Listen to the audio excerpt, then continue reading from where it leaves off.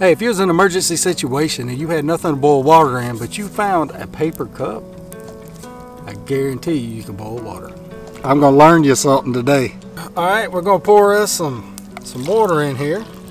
Stoke this fire down a little bit. And we're gonna set our water right in the middle.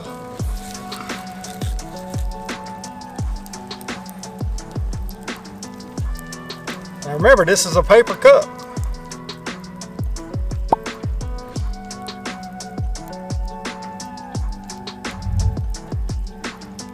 We brought it to a rolling boil.